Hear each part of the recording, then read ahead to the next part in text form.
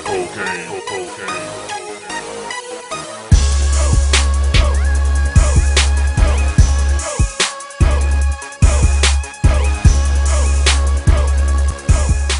it's your man Felonious Munk, man. I ain't been here in a while, man, but it's too hot for me to get into it. I'm not gonna do a lot of explanations today. It's gonna be a straight stop it, B. This is to the government, the United States government.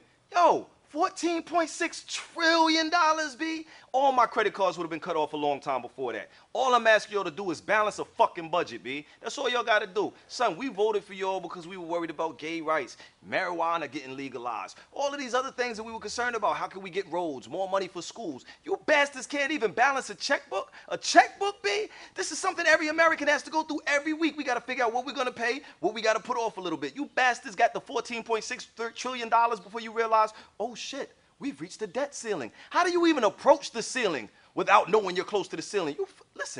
Listen, you're the best and the brightest. Harvard, Yale, Brown, Cornell, this is what we put out. Should have went to Norfolk State. Bastards, you would have got the same education. You would have spent a whole lot less money. Simple fucks. All I'm saying to you is, and this isn't personal, this isn't Democratic or Republican, this is everybody. Stop being a dickhead and balance the fucking budget. My second question though, my second issue is, how the fuck do you owe China, B? How do you owe China? How can I tell my daughter with a straight face that capitalism is a better system than communism if we're borrowing all of our fucking money from the biggest communist country on the fucking planet? You ass, get your, ooh!